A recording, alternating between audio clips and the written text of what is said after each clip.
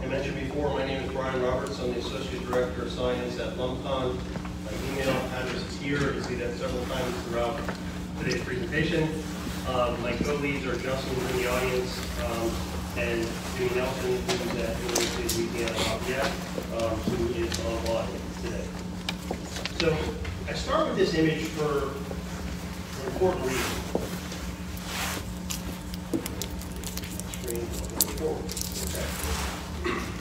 Is the Atchafalaya Basin is right here in the middle of our image, and it's often thought to be very remote. Okay, but if you look within that basin, I mean, you can see we're sitting here today in Morgan City. We go up to New Iberia, where we're going to be on Thursday night. So anybody that you know who hasn't learned about this and want to learn more, we're going to have another one of these town halls on Thursday. So please promote it to your friends, have them go check us out there. I should mention also that on the website, these presentations are also there on the LANERR website hosted by Sea Grant, so you can always find out more information about that. But if you move higher up in the basin, you see we're bordered by the cities of Lafayette and Baton Rouge. And if you look at what is the population of people within a 100-mile radius of this basin, it's about 3.3 million, which is on par with the population within a 100-mile radius of one of the closest near to our east, Grand Bay in Mississippi, is about 3.3 million as well. You go to the nearest one to our west, in Aransas in Texas, that's actually about 4 times smaller of a population within a 100-mile radius. If you go and try to think about how easy is it for people to go there on a field trip, for a school trip, for example, you might think about maybe 75 miles. The way most of us drive around here, that's probably an hour, you know, it's it says, but you know, that's about 2.2 million. So there's a lot of people within there. And within that 75-mile radius, there are 860 schools, which is over 456,000 students. Also, when you talk about access, well, you know, it's a remote place. You know, how do people get access to get on the river or get in these environments? There are about 150 boat launches that are found throughout this basin.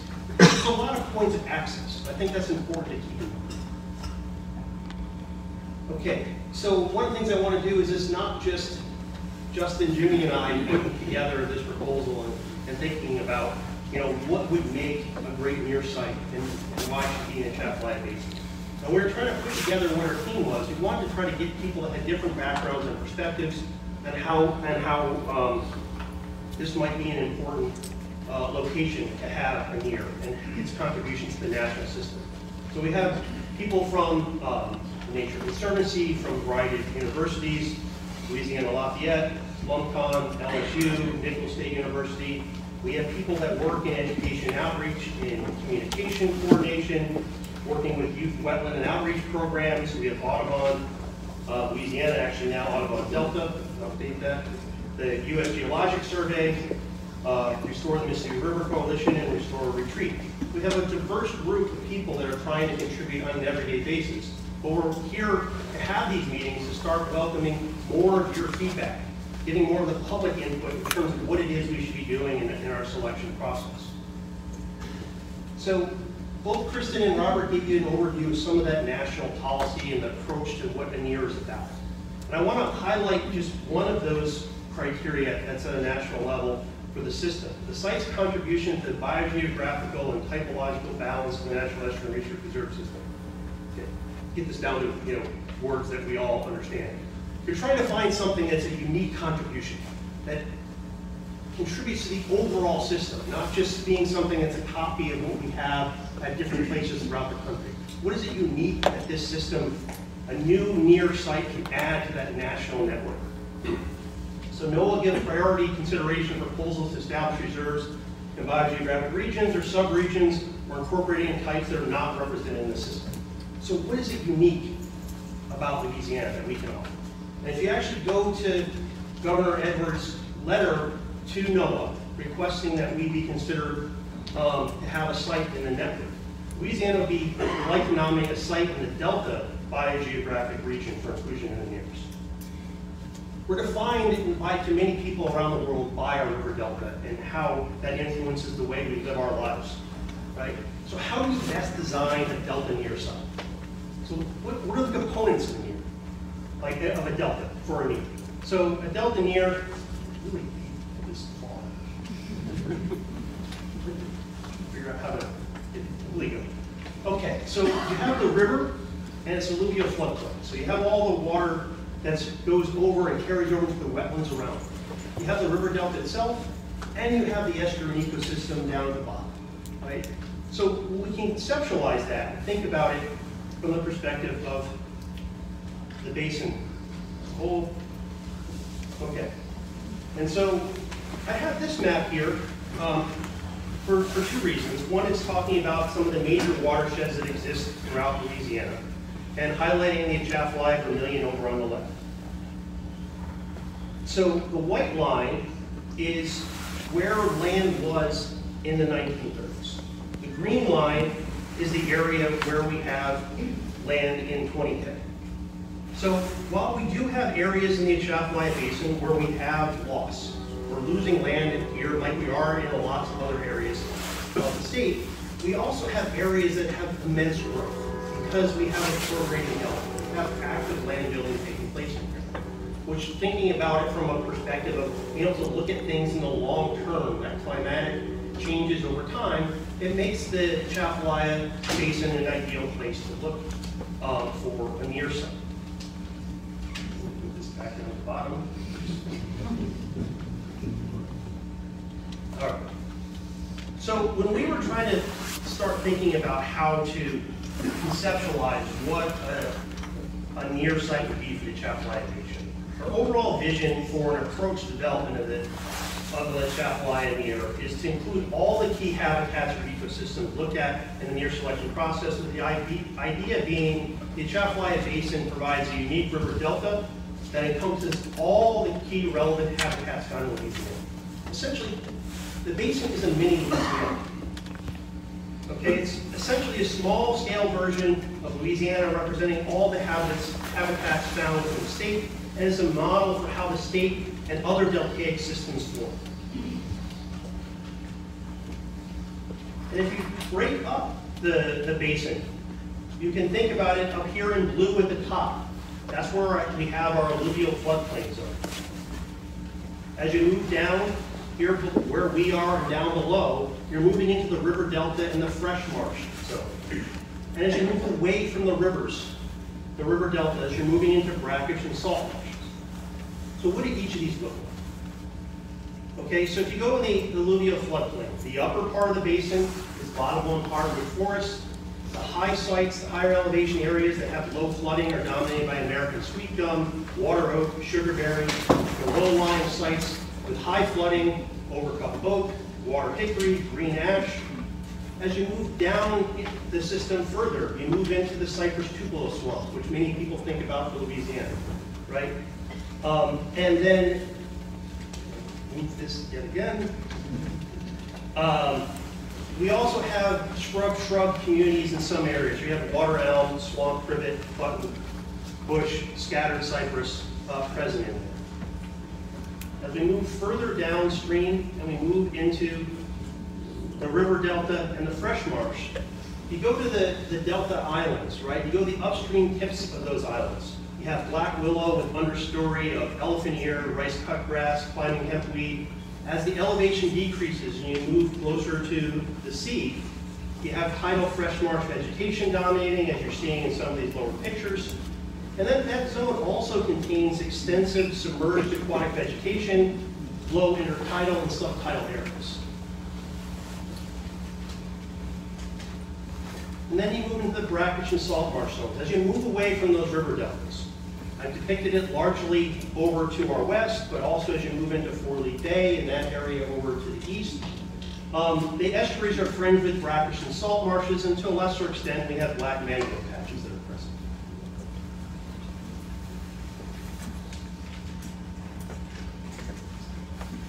So it's not just the vegetation and the habitats, right? It's the animals that are present in here in this area. basin has critical habitats for Louisiana black bear, neotropical migratory birds, American alligators, fish, and a lot of invertebrates, many of which we like to eat. The Audubon has declared it critical bird habitat for many species. We also have more than a dozen threatened or endangered species, including pike and plover and other birds of concern, West Indian manatee, pallid sturgeon, and at least 5 species of sea turtles that are found within our basin. Well, this is an incredibly rich and diverse habitat within the basin for both the vegetation as well as the fauna that are present. I think one of the important things here is that any proposed Atchafalaya NER site would only require state lands. So what this map is depicting, everything in green are state-owned lands. Everything that's in yellow are federally owned lands. And then we highlight one because it's one of our partners over here to the west. The Paul Rainey Wildlife Sanctuary is owned by Audubon. There's a lot of lands owned by PNC and a lot of other organizations. That's the Nature Conservancy. Sorry, getting that academic acronym language. But one thing that's really interesting about this is that we have extensive state lands within each of the regions I've just discussed. So we have extensive state lands within the alluvial floodplain, both the northern part where you have those bottomland forests, and at the southern part where you move into the cypress tupelo swamps. In the river delta, we have one of the most extensive areas of river delta that's actually owned by the state. And then in your brackish and salt marshes, we have very extensive state lands. And then we have all of those connecting state-owned water bodies. And that's what I said here. It's amazing how sometimes the slides got a step ahead of me and I don't remember that I had that there. In total, we have about 65% of the basin is actually owned by the state. So you don't have to go and try to find new lands that come up with a NER site or in the Atchafalaya Basin. The other thing is that it's not like all of these state lands are going to be part of the basin. As Kristen pointed out at the beginning, it's like, yeah, there's $30 million roughly over 30 reserves. It's really hard to manage and sample and document what's going on if you had all the state lands included. But we have the ability, these are all potential sites, and that's part of where your contribution to this conversation are. Trying to figure out where are the most strategic places for us to try to focus on in developing what a NER site might be. That would have the most benefits to the most people and be able to still be able to characterize what it means to be part of the Louisiana deltaic system. And of course the long-term goal, and Dr. Twilley alluded to this too, is that where the site starts is not necessarily where it ends. Many of the NER sites have grown in size over time. They changed some of where their priorities and foci are in terms of what it is that their NER site is trying to accomplish because of changes that happen within in those respective basins. So our long-term goal is to work with our federal, so there's a lot of federal lands that are here and other organizations, things like Nature Conservancy and Audubon and private landowners to expand the NER into the future. But this is all part of that process after the site is selected. Right now, we're basically trying to propose what a potential site is and highlight where the strengths are. So, I mean, I mentioned this point already. It's amazing how my slides actually give me my points, and I just follow those as opposed to talking as I go.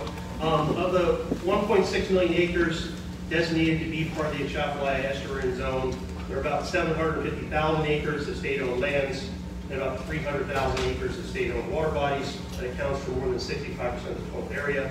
And there are greater than 10 state or federally designated wildlife areas within this basin. Okay, so this was touched on in the previous two presentations, but I want to kind of talk about it just a little bit here. I want to reserve most of the time to hear feedback and have discussions with those of you in attendance here in Oregon City and those of you online. So Dr. Twilley alluded to this in terms of some of the key components of what a reserve is about. So they're established for long-term stewardship, research, education, and training. Okay, in terms of stewardship, Provost Atchafalaya Reserve would use current monitoring efforts and restoration activities to increase physical and biological monitoring in the fresh, floating, brackish, and salt marshes as you move down through the basin. In terms of research, The proposed Atchafalaya Reserve would provide vital research opportunities and access. It would be the only active delta in the estuarine system in the LANERR network, adding value to the significance of the research conducted at the site. In terms of education, the Atchafalaya Basin is perfectly situated to offer a variety of opportunities for learning. It's centrally located along the coast. I already talked to you about how many people and school-age children are within a reasonable trip of the basin. Provides relatively short travel distances from major coastal cities and universities. And in terms of training, this region is an ideal place to discuss the interconnectedness of engineering, ecology, and its impacts on communities. So part of what we're doing is to try to establish partners in terms of what might be an effective NER site. And so what we've been doing to this point is we've actually built a growing number of partnerships as we're trying to develop what this NER site is. So Justin's from the Atchafalaya Natural Heritage Area. We've given presentations to and had discussions with the Atchafalaya River Basin Restoration Enhancement Task Force. Louisiana Sea Grants, obviously very much involved. The Department of Wildlife and Fisheries. Most of the state lands that are mentioned within any of these three basins are actually operated by LDWF, so they're going to obviously be a key partner. And then on our team, we have a variety of these different groups that are present, and then we have St. Mary Excel, who's well represented here today, and many of you know, have been very helpful in this process of moving forward. So really the question is, how can you help to contribute to the LANERR selection process? Because all the things I want you to see are at the bottom, I'm going to move this back up to the top. Okay, so you can reach out to our team. You know, Justin, you can reach out to him. I'm trying to put my email out here as many times as I can, so you can feel free to reach out to me. You can also find us through the overall LANERR website at Sea Grant. And so on your two-page handouts, they have contact information for the NER. The one that's about the NER process has all of these things on it. Actually, this is copied and pasted right here from that. So, you know, the website's on here, finding on Facebook, Twitter, there's a listserv, and of course you can send emails directly to deltaner@lsu.edu. Okay, there's also a frequently asked questions, and I know Dr. Trulli went through a few of them, but there's really, you can't go through some of these enough to just sort of make sure that you understand what it is we're talking about here. Anytime you get the federal government coming in with something, you know, there's concerns about what is that going to mean and how I use these different locations, okay? So Kristen talked a lot about this in her part, and so did Dr. Trulli. You know, what programs and benefits the research reserves offer. They apply science and education to improve management of estuaries. Each of the reserves is somewhat unique. It brings together local stakeholders, scientists, land management professionals, and educators to understand coastal management issues and generate local integrated solutions. Will the state have to purchase land for the Louisiana Reserve? No. We're only considering existing publicly owned lands and adjacent public trust waters. Will a new reserve involve NOAA taking land from the state? NOAA does not own or manage land within a reserve, nor does the designation of reserve add new state or federal regulations. All of this is, as Dr. Trulli and Kristen both described, this is NOAA and the federal government are providing an infrastructure for how all these NER sites can run. But in terms of the day-to-day operations, it's all done by the state. And again, I'm answering my own questions. Will the federal government run the reserve? The Louisiana NER will be a partnership between NOAA and the state of Louisiana. The state is responsible for day-to-day management. So, and the state is responsible for 30% of the funding for reserve operations. And the most important one to most people is that, does the designation of reserve bring more rules and regulation? No, it does not add any new regulations to state-owned lands. recreational hunting and fishing, which is obviously very important, near and dear to most of us that live in this area, as well as commercial and fishing allowed near sites. The designation of the reserve does not preclude existing uses, does not result in the total preservation of the area. And a lot of these things are going to be through conversations with all of you as we're developing the management plan for once a site is selected. Okay, so there are more frequently asked questions and responses found on the website. In this document, which you should also have a handout of as well. And so really trying to get through this as quickly as possible, giving you a quick overview of sort of how we're viewing this and what we think the Atchafalaya Basin has to offer. And really the rest of this time we really want to devote to seeing what questions you have.